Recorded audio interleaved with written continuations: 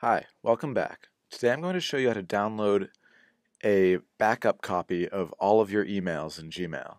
This can be helpful for if you're moving to a new Gmail service and need to import all of these emails into your new account, or maybe just for your own record keeping.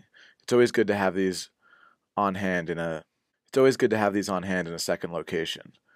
So where I am right now is myaccount.google.com.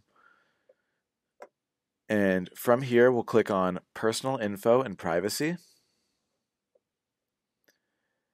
And in the Personal Info and Privacy, we'll go to Control Your Content on the left side here.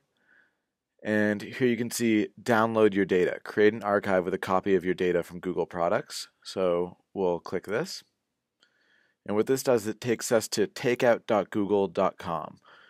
So that would sort of be the shortcut way to get here. I thought I'd show you the longer way just so you could have a little bit more context of where you're located in Google Apps and how to get there if you forget takeout.google.com.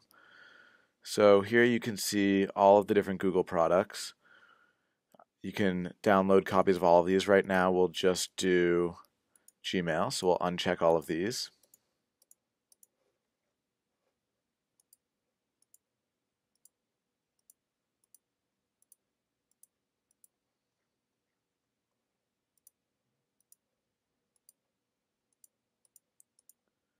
And then we'll click Customize Download Format, which is next, so we'll click Next.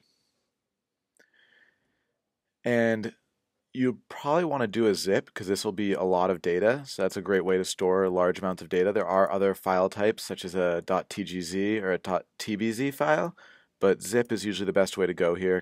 And you can choose two delivery methods. You can either send a download link via email if you want to download it locally onto your device, or you can do what I'm going to do and add the zip to your drives. That way you can just find it right in your Google Drive.